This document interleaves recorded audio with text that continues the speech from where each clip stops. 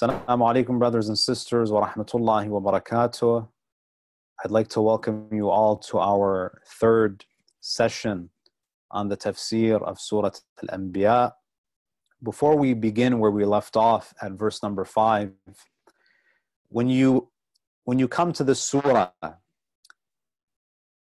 many people, when they begin studying this surah, because of the title, they have the impression that this surah is simply an account of prophetic stories, that Allah subhanahu wa ta'ala is simply going to share with us the experiences of past prophets, that it's essentially a surah that chronicles the stories of prophets. Now, Surah Al-Anbiya is not simply a collection of prophetic stories, because the Quran is not a storybook. The Quran is a book of guidance. Allah says in the Quran, ذَلِكَ الْكِتَابُ لَا رَيْبَ فِيهِ هُدًى لِلْمُتَّقِينَ. First and foremost, the Quran is a book of guidance. And Allah subhanahu wa ta'ala, in some cases, He employs the use of stories to convey certain messages to us. Now, this surah, as we mentioned in the introduction, highlights some of the experiences of the past prophets, and specifically how they confronted the hostility and the mockery that they faced when they were propagating their message. Now, the reason why this surah is especially relevant to us, even though we're not prophets, is because there's this verse in the Quran that can help us make this connection between this surah and how it's relevant to us. In Surah Yusuf, surah number 12, Allah subhanahu wa ta'ala says, قُلْ هَذِهِ سَبِيلِي. Allah is instructing the Prophet to say, this is my way. قُلْ هَذِهِ سَبِيلِي. This is my path. أَدْعُو إِلَى اللَّهِ عَلَى بَصِيرَةٍ. That I call people to God through insight. أَنَا وَمِنَ اتَّبَعَنِي. Da'wah means to invite people to the path of God. Now, da'wah, inviting people to the straight path, is the duty of the Prophet. It's the Prophet's task that Allah subhanahu wa ta'ala has commissioned him with. But in this verse, in verse number 108 of Surah Yusuf, Rasulullah says that da'wah, inviting people to Islam, attracting them to the path of God, is my mandate, and it is the mandate of those who follow me. قُلْ هَذِهِ سَبِيلِي أَدْعُو إِلَى اللَّهِ عَلَى بَصِيرَةٍ. That I call people to God with insight. أَنَا وَمَنِ اتَّبَعَنِي. Me and those who follow me. So the prophets, salawatullahi alayhim ajma'een, they are the experts in the field of da'wah. But you and I, as their followers, as followers of the Prophet, we, within our own capacity, we are also essentially callers to the truth. So even though we're not prophets, we still function as callers to the path of God. And when you call people to the truth, you're naturally going to face challenges, and you're going to face hostility. And this surah essentially teaches the Prophet and teaches us how we confront and how we deal with people who are unwilling to surrender to the truth. How do we withstand the abuse, the verbal, the physical, the harsh opposition that you're bound to face? So this surah is relevant because Allah subhanahu wa ta'ala expects the Prophet to invite people to him. And we, as followers of the Prophet, as Muslims, we are the carriers of this message. We have to continue this message after the Prophet. We are the torch bearers. And because we are the torch bearers, we're also going to face pushback. We're going to face hostility. We're going to face challenges. So how do we deal with the mockery? How do we deal with the hostility? How do we deal with the resistance, the opposition? Allah subhanahu wa ta'ala in this surah, one story after the other, He shows us how the past prophets dealt with that opposition. Now, in the verses that we covered last week, we mentioned that the mushrikeen, the Quraysh, they used to come together, they used to have these private meetings to plot and conspire against the Prophet. And one of the things that they would say is, هَلْ هَذَا إِلَّا بَشَرٌ مِثْلُكُمْ, that the Prophet is nothing but a human being. Are you going to go towards his sorcery and his magic? So they were insulting the Prophet. They were insulting him publicly and also privately. But how does the Prophet respond to their abuse? How does he respond to their disparaging language? How does he respond to the character assassination? He responds in the most dignified way. And in verse number 4, as we mentioned last week, قَالَ رَبِّي يَعْلَمُ الْقَوْلَ فِي السَّمَاءِ وَالْأَرْضِ وَهُوَ السَّمِيعُ الْعَلِيمُ. So the Prophet is being verbally abused. He's being slandered. How does the Prophet respond to slander? In a very poised and dignified way. He says, my Lord knows what is uttered, what is said in the heavens and on earth, and He is the all-hearing, the all-knowing. Notice that the Prophet does not stoop to their level.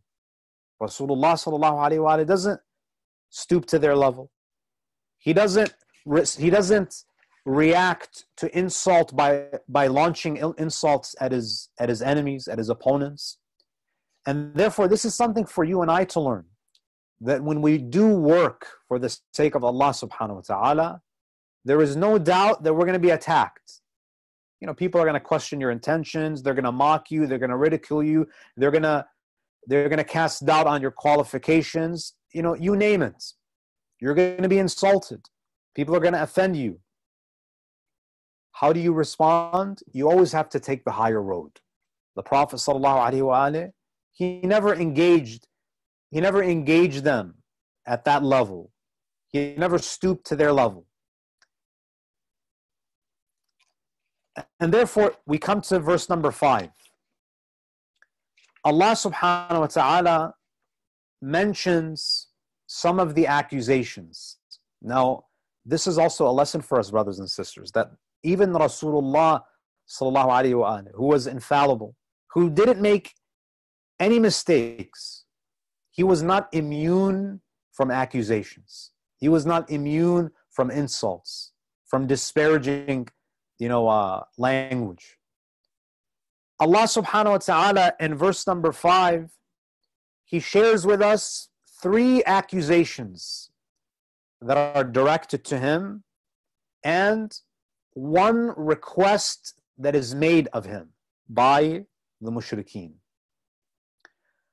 Allah says in verse number 5, بَلْ قَالُوا أَضْغَاثُ أَحْلَامٍ بَلْ افْتَرَاهُ بَلْ هُوَ شَاعِرٌ فَلْيَأْتِنَا بِآيَةٍ كَمَا أُرْسِلَ الْأَوَّلُونَ.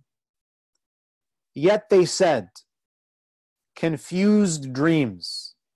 Nay, he has fabricated it. Nay, he is a poet.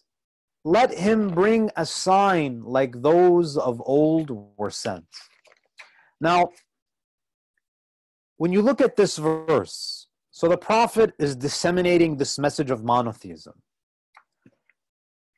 The first, and some, you can even look at this as, an escalation in the evolution of their accusations. So first, they say things like, بَلْ أَضْغَاثُ أَحْلَامٍ, confused dreams. The word أضغاث is the plural, it's the jam' of the word ضغث. It's a difficult word to pronounce. And it essentially means something that is jumbled up, that lacks any coherence. You know, if you grab a bunch of sticks and twigs and thorns, you know, a bunch of objects that are not connected to each other anyway, and you bring them together, that is called lighth. Adghath wa ahlam is basically, it's a reference to a type of dream where it's a very random, meaningless dream. There's no coherence. It's a very incoherent dream. And the idea here is that they first accused the Prophet of sharing with them that what you're saying is just something that you dreamt about. It was incoherent. It was just a jumbled up vision that you had. And interestingly, you know, as a side note, in the Quran, usually when Allah uses the word ahlam, it refers to something that is negative, that doesn't have any basis in reality. But the word ru'ya, you know, is a true vision, like it with the dream of Ibrahim. قَدْ صَدَّقْتَ الرُّؤْيَا. So hilm is something that doesn't have any basis in reality. It's not divinely inspired, whereas ru'ya is a true vision. So adghathu ahlam, that your words, this message that you're propagating, is meaningless. It's incoherent. That was the first accusation that was made. Now, when you listen to the Prophet, obviously his words are highly coherent. They're meaningful. They're profound. So that's why you see they begin with بَلْ قَالُوا أَضْغَاثُ أَحْلَامٍ, the first, because they didn't even bother to hear what he was saying. They just felt that this was going to be a threat to the status quo. They dismissed him by saying, oh, you're speaking just a bunch of nonsense. They were very dismissive. Your words are incoherent. They're meaningless. And then what do they say? بَلْ افتراه. They revise that first accusation, because that first accusation is refuted if you just listen to the Prophet. You can't just say that, oh, what he's saying is meaningless. You know, al-baghathu ahlam, confused dreams, they're difficult to interpret because they're incoherent, they're jumbled up. So that was the first attack that was made. But again, as I said, when you listen to the words of the Prophet, it's very clear that no, this is not, what he's saying is not just jumbled up nonsense. It actually is profound wisdom. So it's not meaningless, it's meaningful. So that's why then they say bal iftara, because dreams, a dream is an unconscious activity. That first they accuse the Prophet of, you know, your message is the product of this unconscious activity called abghathu ahlam. It's so meaningless. But the Prophet's words do have meaning. And therefore the next accusation is what? But iftara.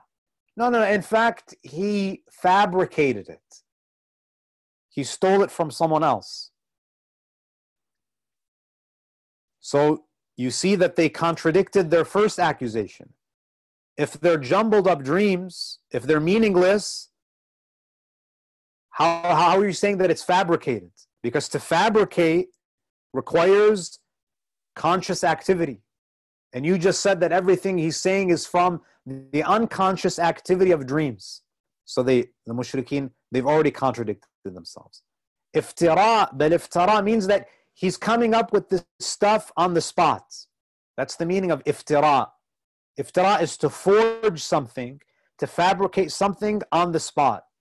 It's kind of like an impromptu response or an impromptu statement without preparation.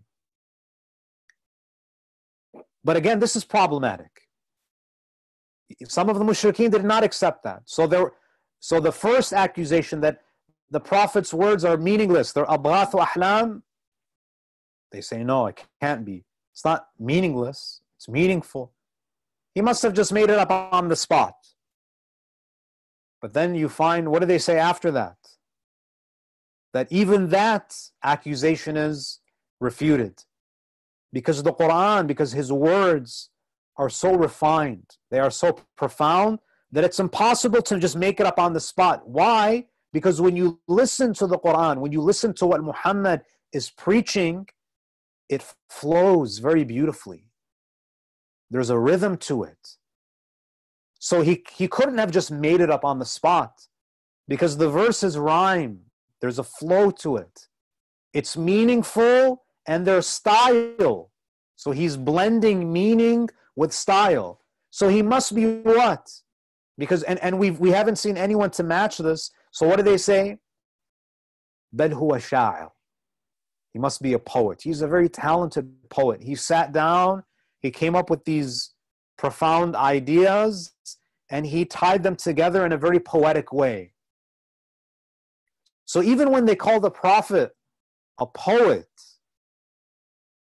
they're admitting the beauty of the Quran. That there's something beautiful about the style, about the content and the style of the words.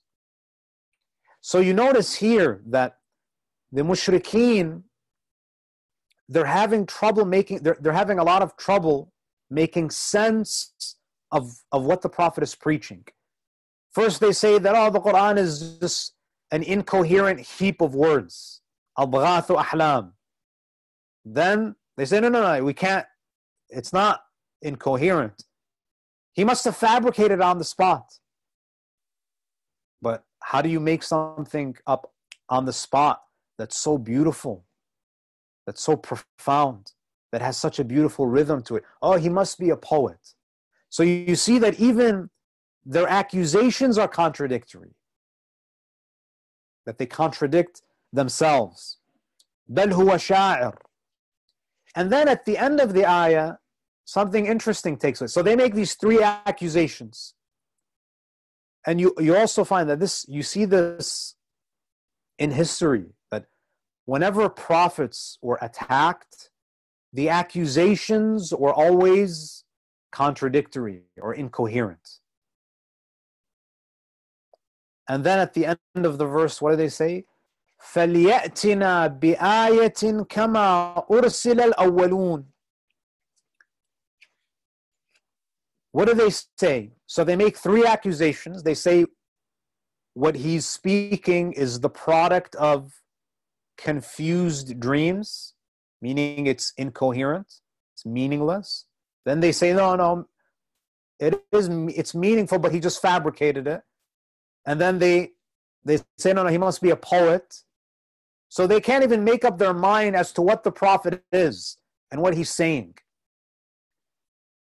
And then finally they say that, okay, if he is a prophet,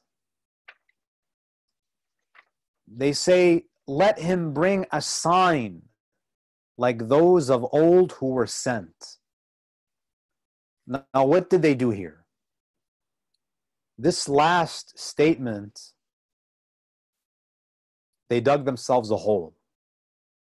And this shows you that when you're in a state of panic, when you're confronted with the truth and you want to make excuses, you end up slipping.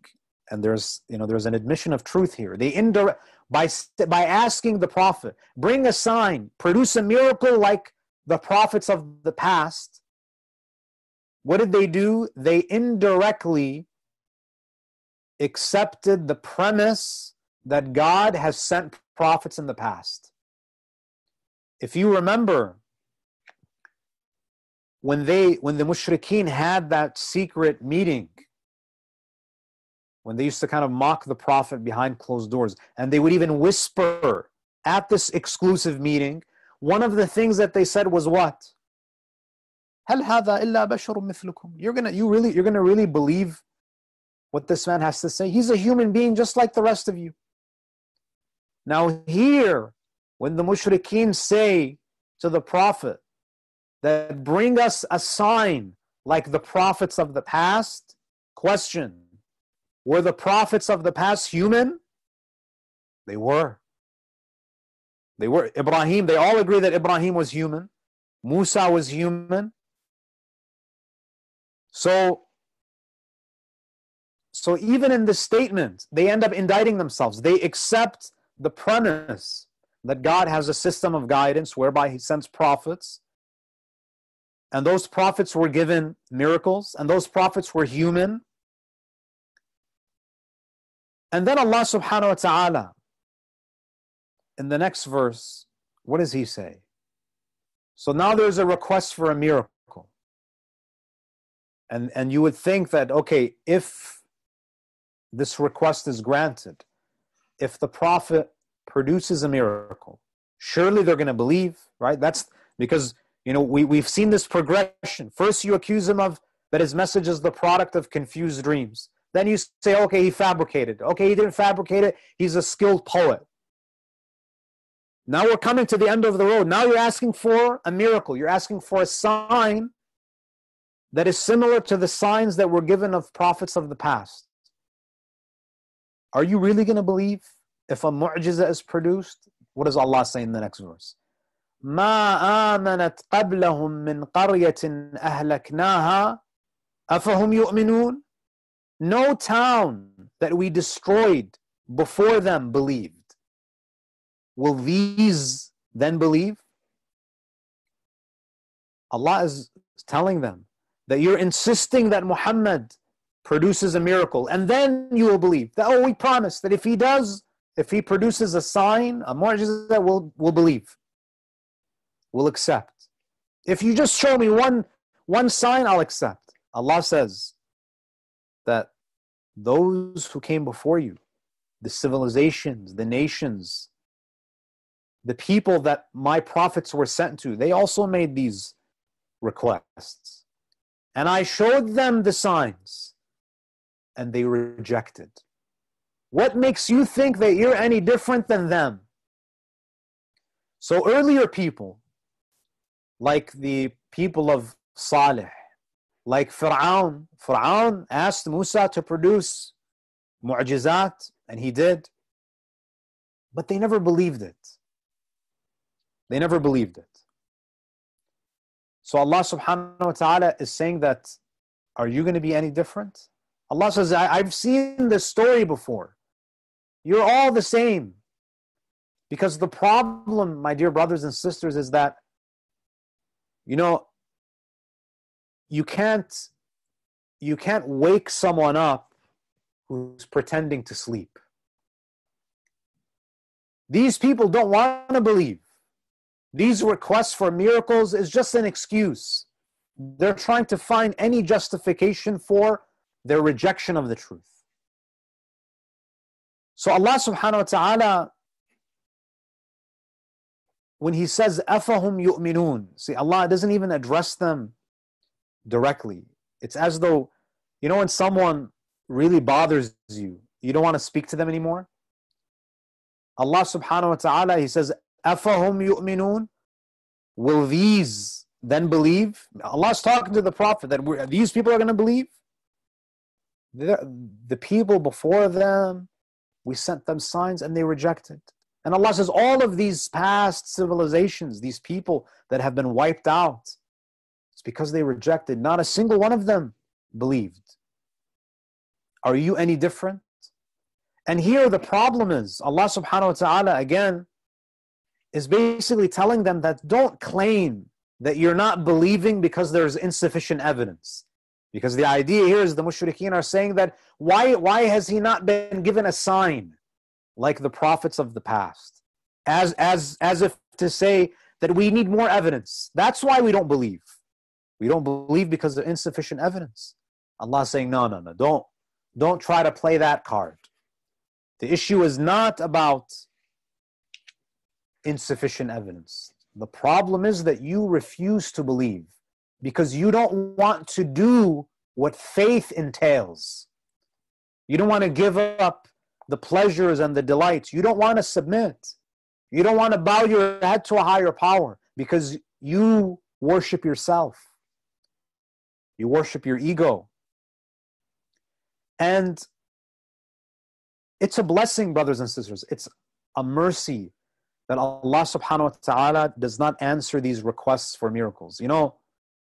Prophets, even though they're blessings to people, they can also be, The prophets are described as bearers of glad tidings and warners.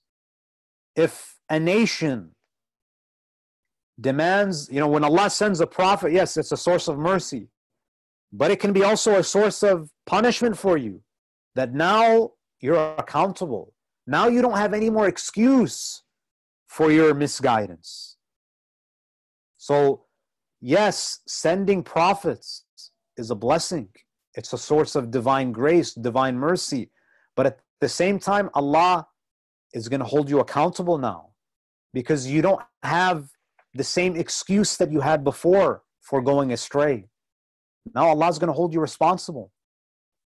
So if a nation demands a sign from God, and then they are given that sign and they reject, divine wrath descends. Allah subhanahu wa ta'ala, and this is alluded to in Surah Al-Isra, verse number 59. Because people might ask that why didn't the Prophet produce any miracle that the Quraysh asked him to? Many of their requests were ignored, their requests for miracles. Why? Because it was a mercy for them. If Allah were to have sent down an ayah and they reject, the case would have been closed. Allah would have completely annihilated them. Verse number 59 of Surah Al-Isra, what does Allah say? وَمَا مَنَعَنَا أَن نُرْسِلَ بِالْآيَاتِ إِلَّا أَن كَذَّبَ بِهَا الْأَوَّلُونَ. Allah says, nothing prevents us from sending signs. Here, signs meaning miracles, except that those of old denied them.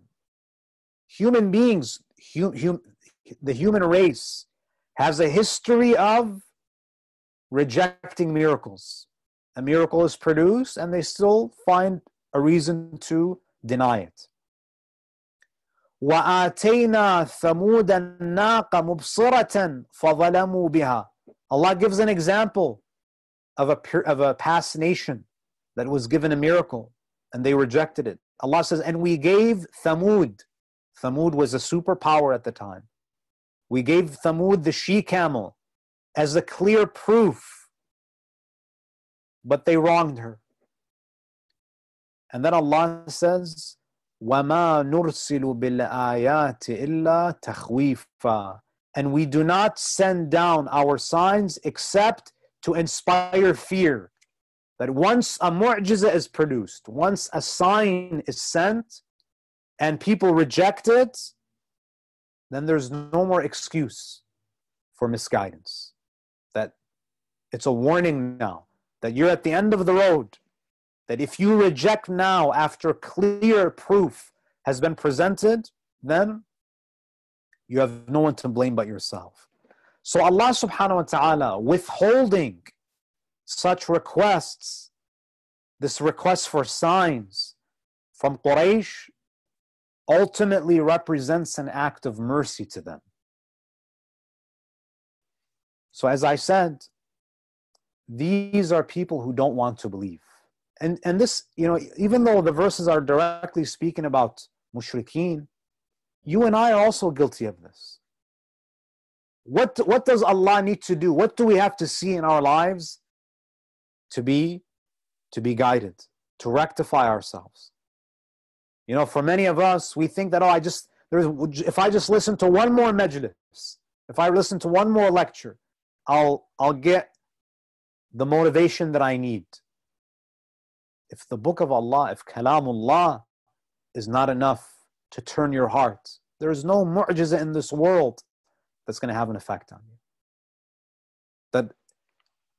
That if the Quran, if Kalamullah is not enough to shake you, if it's not enough to inspire you, even if you were to witness the mu'jiza of Musa, after a while it would die out and it wouldn't have the same impact. So you and I, brothers and sisters, we're similar, we're like this. We're waiting for this extraordinary thing to happen to forge a relationship with Allah. The mushrikeen, they wanted a mu'jiza to believe, to submit. You and I, we're the same. No, inshallah, it's as though we're waiting for something to happen in our lives to redirect us to Allah. Isn't the word of Allah enough? Isn't Kalamullah enough for us? Allah subhanahu wa ta'ala in verse number 7, He continues, again, continuing the discussion. So you see that there's no more back and forth. In the beginning of the surah, they accuse the Prophet responds. Now Allah's responding and there's no response from them. So Allah is continuing. He's building up the argument. He's piling up the argument against them. Allah says, وَمَا أَرْسَلْنَا قَبْلَكَ إِلَّا رِجَالًا نُوحِي إِلَيْهِمْ فَاسْأَلُوا أَهْلَ الذِّكْرِ إِن كُنتُمْ لَا تَعْلَمُونَ. And we sent before you,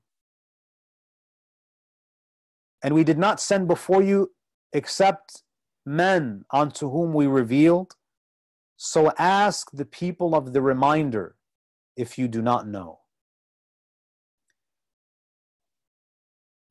Now this is perhaps a response to that first comment that was made by the mushrikeen in their private gathering. If you remember that they come together and they've made mocking the Prophet a spectator sport. They come together. Some of them would just listen to others insult the Prophet. And one of the things that was mentioned at that meeting that the mushrikeen would have is that they would say, "Hal hadha illa basharun mithlukum?" That he's just an ordinary person. He's a human being just like you. So why should we follow him? So they make the Prophet's humanity the reason for their rejection of his message. So here, Allah says, وَمَا أَرْسَلْنَا قَبْلَكَ إِلَّا رِجَالًا نُوحِي إِلَيْهِمْ. That those who came before you, we did not send any messengers before you except that they were men who were inspired with revelation. Meaning, Ya Rasulullah, these mushrikeen need to understand that you're not the first human prophet. Look at how frivolous, how weak their argument is. They're rejecting you because you're a human prophet. We have not sent any messenger before you except that he was what? رِجَالًا نُوحِي إِلَيْهِمْ. Except that they were men who received revelation. Now here, many people ask, does this verse mean that men are superior to God when it comes to spirituality?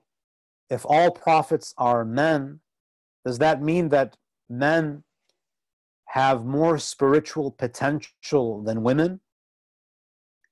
The answer is no. Because nubuwwah and risala, they are jobs. They are divinely appointed jobs. Nubuwwah is a task. It's a job. It's not a spiritual station. To become a prophet, you need to be at a certain spiritual level. But nubuwwah and risala, they're not spiritual levels. They're jobs. There are women who can have a higher spiritual rank than prophets, but they're not given the job of nubuwwah because prophets and messengers have, because of their position, it has certain demands. It takes a very strong, a very high physical and emotional toll on the person. Many prophets had to, lead military campaigns, and Allah in His wisdom, He did not give this responsibility to women.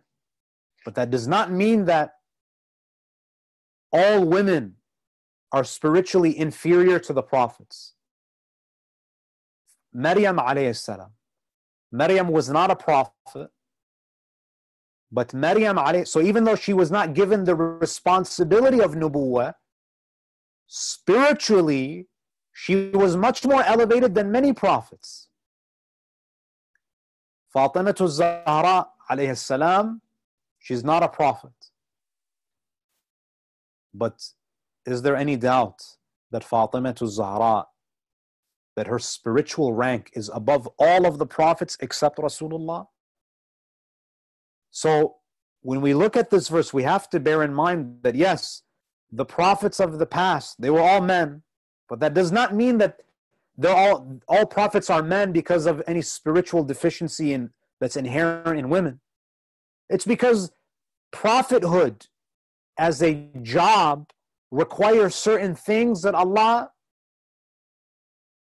decreed that it's not something that a woman should aspire to. There are certain demands for this position that is not suitable for a woman. So it has nothing to do with spiritual rank. And then Allah says, so ask the people of the reminder. فَاسْأَلُوا أَهْلَ الذِّكْرِ إِن كُنْتُمْ لَا تَعْلَمُونَ.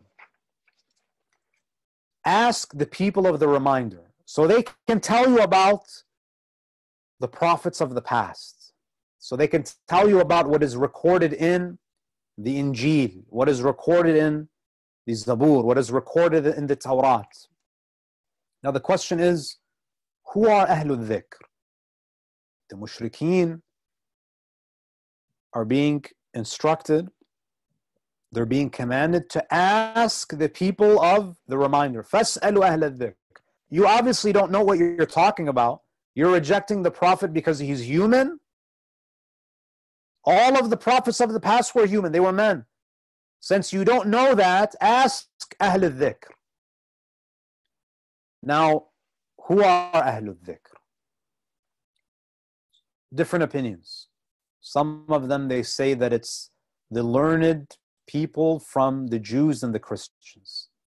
Meaning that you don't know about the prophets of the past, go ask the rabbis, go ask the priests and the monks, and they will tell you about the Anbya of the past. Is this who is meant by Ahlul Dhikr? There's a narration from Muhammad ibn Muslim. Muhammad ibn Muslim was a student of Imam al-Baqir and Imam al-Sadiq, one of the most prolific scholars, hadith scholars of the times of al-Sadiqain, al-Imam al-Baqir wa Imam al-Sadiq. Muhammad ibn Muslim, he says, I went to Imam al-Baqir, our fifth Imam. قال قلت له, he said, I said to Imam al-Baqir, I asked him, إن من عندنا يزعمون أن قول الله عز وجل فاسألوا أهل الذكر إن كنتم لا تعلمون أنهم اليهود والنصارى. Muhammad ibn Muslim says to Imam al-Baqir that, O grandson of the Prophet, there are those among us, among the Muslims or even among the followers of Ahlul Bayt, who believe, who claim that Ahlul Dhikr is a reference to the Jews and the Christians.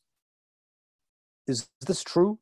Is Allah telling the Muslims, فَاسْأَلُوا أَهْلَ الذِّكْرِ, go ask the Jews and the Christians if you don't know? Imam al-Baqir alayhi salam, what does he say? إِذَنْ يَدْعُونَكُمْ إِلَى دِينِهِمْ. That's not what is meant by the verse. Because if God were instructing us to refer to the Jews and the Christians, the Jews and the Christians, they would invite you to follow their religious tradition. Allah wants to guide you. He's not trying to push you in a direction that will make you susceptible to the misguidance. The Imam then says, ثم قال, Muhammad ibn Muslim says, ثم قال ثم أومأ بيده إلى صدره. Muhammad ibn Muslim, he says, Imam al-Baqir then pointed to his chest. And he said, نحن أهل الذكر, that we, the Ahlul Bayt, we are the people of the reminder.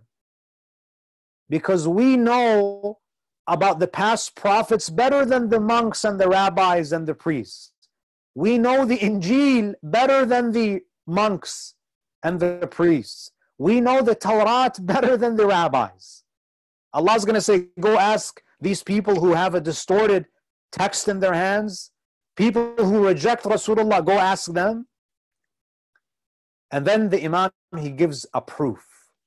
Now you may say, Ahlul Dhikr means Ahlul Bayt. How is this possible? The Imam says, وَلِلذِّكْرِ مَعْنَيَانِ. The word dhikr in the Quran is used in two contexts. There are two usages of the word dhikr in the Quran.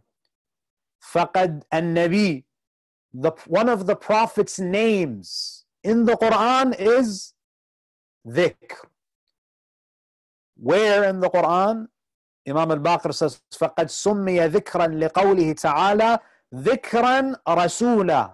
In Surah Al-Talaq, Surah 65, verses 10 and 11, the Prophet is described as ذِكْرًا رَسُولًا, a reminder and a messenger. The Quran is also described as dhikr in the Quran. Allah in the Quran, He says, إِنَّا نَحْنُ نَزَّلْنَا الذِّكْرَ وَإِنَّا لَهُ لَحَافِظُونَ. We have sent down the reminder and we will surely preserve it. And then the Imam says, he says, وَهُمْ, the Imams of Ahlul Bayt, وَهُمْ أَهْلُ الْقُرْآنِ. So we Ahlul Bayt, we are the Ahl of Quran. And we are Ahlul Nabi. So when the Quran says, فَاسْأَلُوا أَهْلَ الذِّكْرِ, dhikr, it either means the Prophet, meaning the Ahl of the Prophet, or it means the Ahl of the Quran. And either way, the Ahlul Bayt, they are at the forefront of being Ahlul Quran. They have the most knowledge of the Quran. And if dhikr means the Prophet, then Ahlul Bayt, they are the Ahl of the Prophet. And therefore, if you are ignorant on any matter, Allah says, فَاسْأَلُوا أَهْلَ الذِّكْرِ. Ask the people of remembrance, the people of the reminder, if you don't know. Verse number 8, again, continuing this discussion on the humanity of prophets. And verse number 8, وَمَا جَعَلْنَاهُمْ جَسَدًا لَا يَأْكُلُونَ الطَّعَامِ وَمَا كَانُوا خَالِدِينَ. And we did not make them bodies that did not eat food, nor were they immortal. Allah subhanahu wa ta'ala is saying that prophets are human. They are recipients of revelation. But Allah says, I created them in a way where they eat, they sleep, they have the same bodily needs as you have. And you find interestingly that throughout history, it was the humanity of prophets that was one of the main reasons why they were rejected. In Surah Al-Isra, Surah 17, verses 94 and 95. وَمَا مَنَعَ النَّاسَ أَن يُؤْمِنُوا إِذْ جَاءَهُمُ الْهُدَى. Allah says, and nothing prevented people from believing when guidance came to them except إِلَّا أَن قَالُوا أَبَعَثَ اللَّهُ بَشَرًا رَسُولًا. Did God really send a human messenger? So can you imagine, brothers and sisters, that many people rejected the prophets of the past because they were too relatable. Because the prophet eats and I eat. The prophet gets married and I get married. The prophet gets sick and I also. So why him? Why not me? In verse number 95 of Surah Al-Isra, قُلْ, Allah explains why prophets have to be human. قُلْ لَوْ كَانَ فِي الْأَرْضِ مَلَائِكَةٌ يَمْشُونَ مُطْمَئِنِّينَ لَنَزَّلْنَا عَلَيْهِمْ مِنَ السَّمَاءِ مَلَكًا رَسُولًا. Allah says, tell them that if the earth was inhabited by tranquil angels, if it was inhabited by malaika, Allah says, I would have sent down an angelic messenger.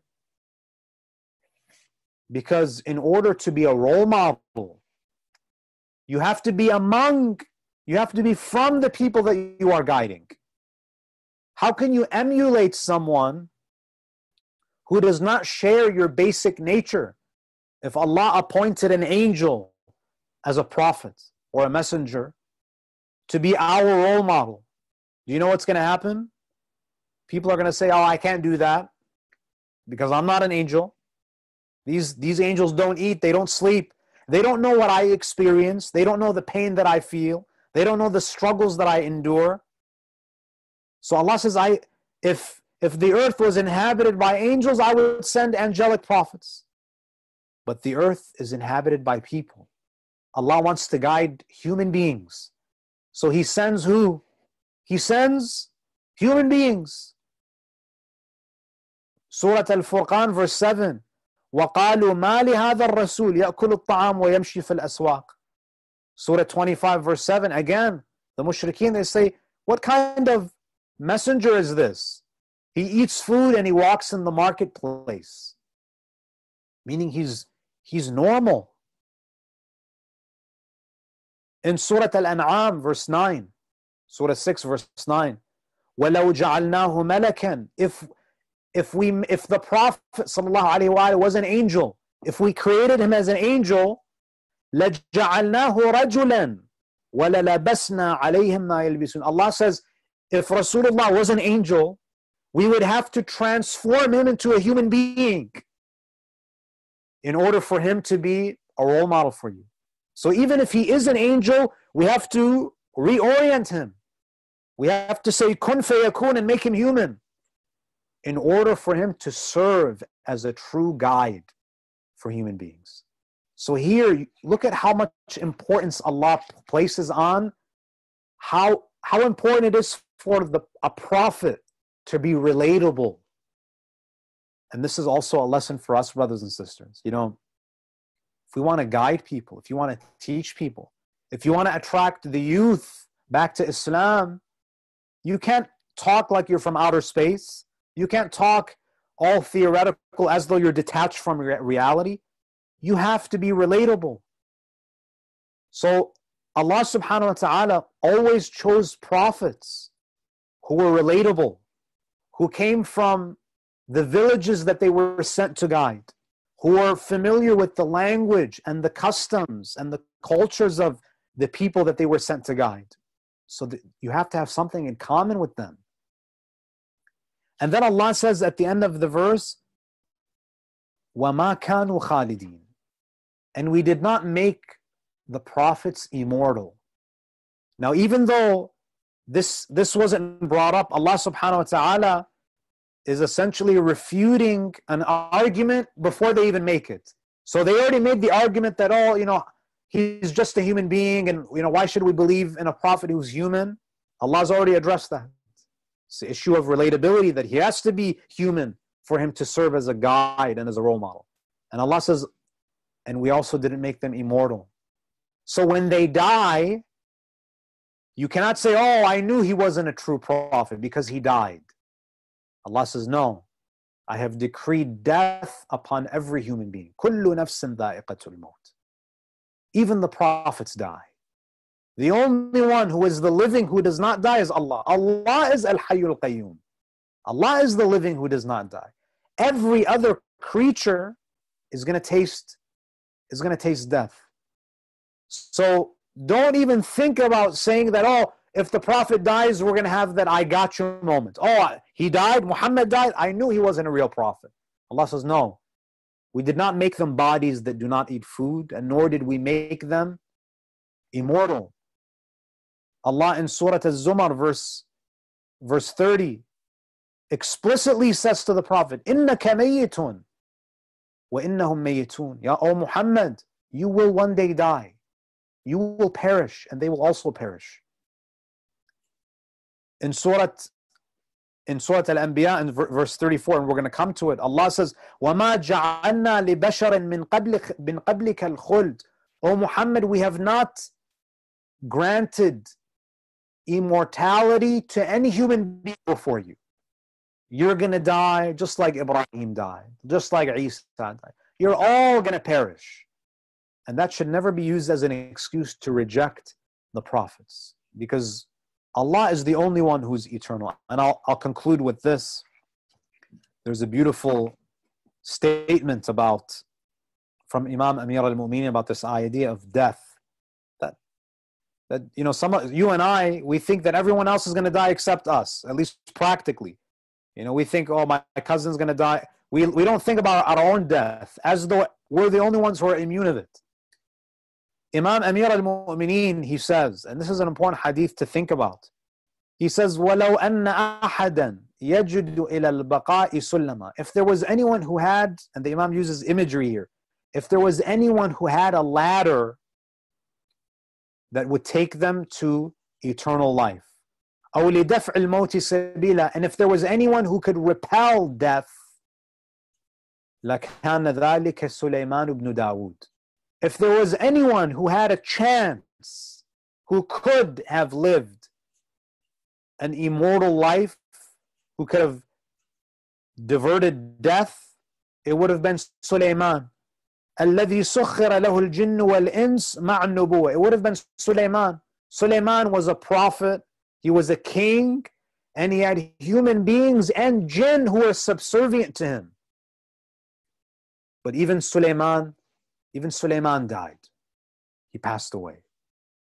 So Allah says, I have not made any messenger, any prophets who do not eat, nor have I made any of them eternal. Inshallah, with that, we'll conclude our session for this evening. Wa sallallahu ala Muhammadin wa alihi tahirin. Assalamu alaikum. Alaikum assalam, Sheikh. Thank you so much for this lecture. Alhamdulillah, jazakumullah. This verse on emphasis on Prophet being relatable, it just really ties in to the need for us to have scholars like yourself who've grown up in the West and are familiar with this environment and this culture.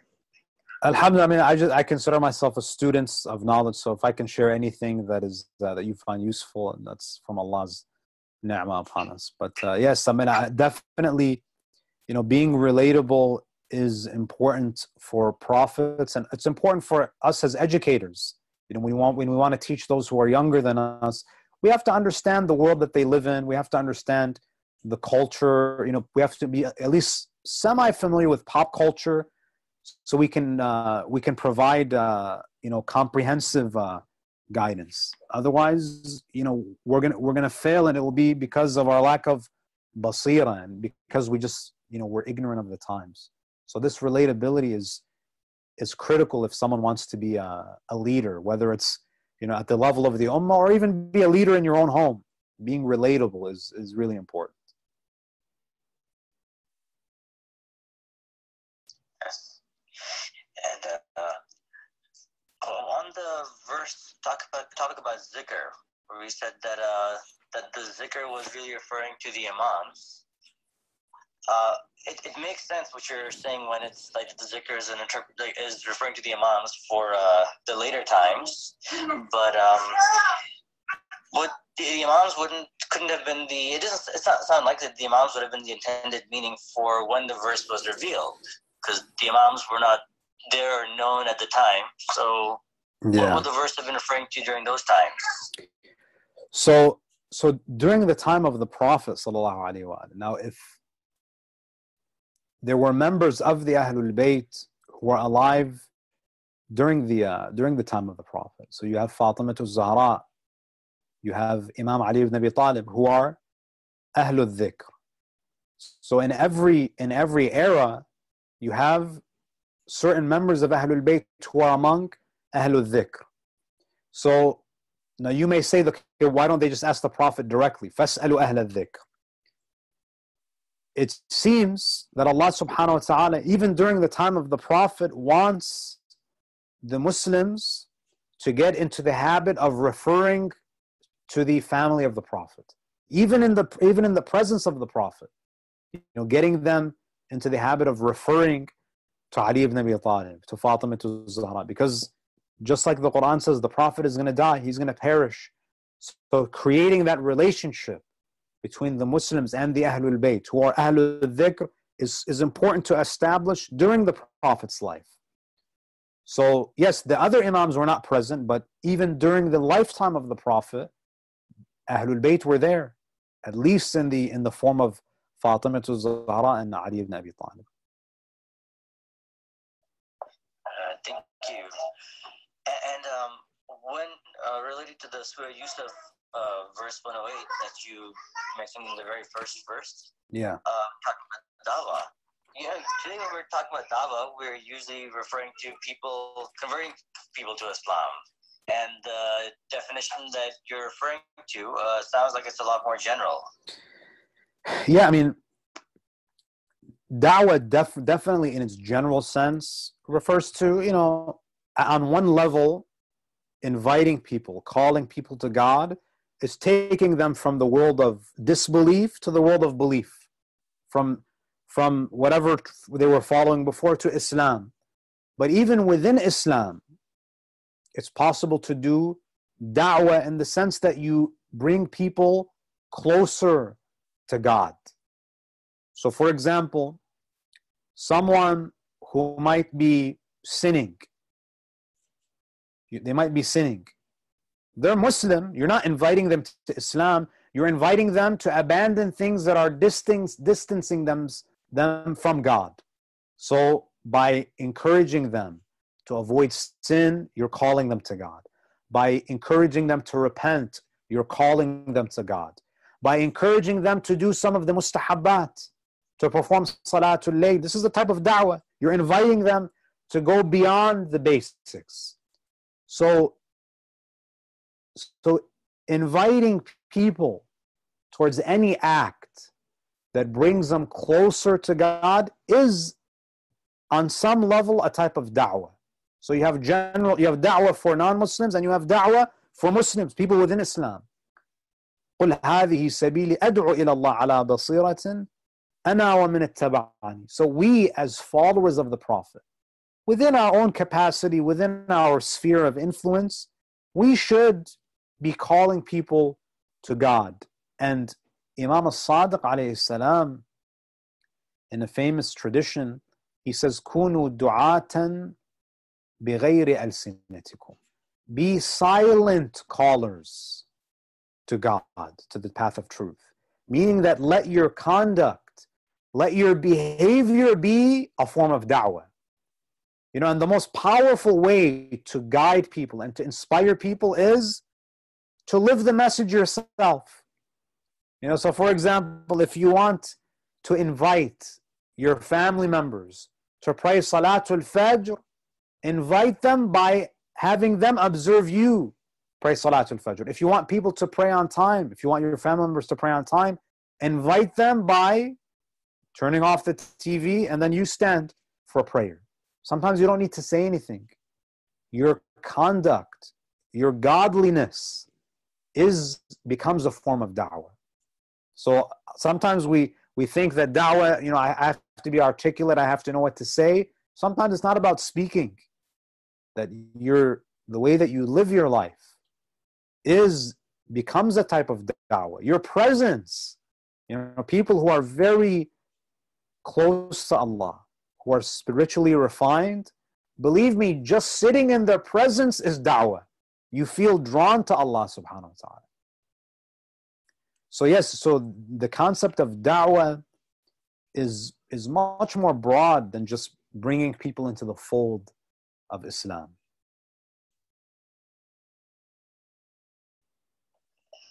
Thank you very much, Sheikh. It was a very insightful lecture. Jazakumullah. Please keep me. Forward to the rest of it.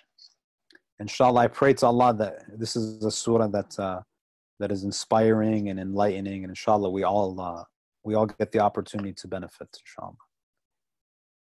Inshallah. Keep me in your du'as, inshallah. Khuda hafiz. Ma'as-salam.